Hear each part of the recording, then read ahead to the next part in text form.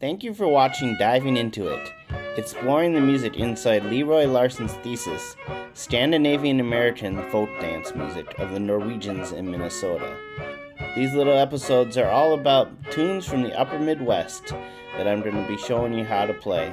The University of Wisconsin has digitized this collection and put it up at the permalink listed above. These recordings of upper Midwest traditional music are all housed at the Great Mills Music Library on the campus of University of Wisconsin. I am your host, Clawhammer Mike.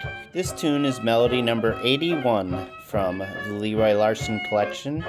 It is a waltz in the key of D from Calmer Brenna, and we know it in the upper Midwest folk fiddlers as D21, Pavrud's Waltz, in our collection, and it was from the tune book of Elma Witt. Elma Witt was the great tune collector from central Minnesota who collected all of the previous generations before him tunes that go back to the 1800s. He said that this was from the playing of Henry Gafton, who was born in Minnesota in 1902. Wanting to see if it went back to Norway, I asked my friend Øyvind Sandum if he recognized it. Øyvind is the great all-Norwegian accordion player who knows a lot about a lot of different tunes from a lot of different areas in Norway.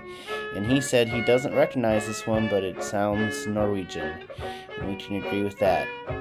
So here's my demo of number 81 from the Leroy Larson collection. Since it is so much like Pavrud's Waltz, I think I let a few of those notes slip in because I know that tune so well.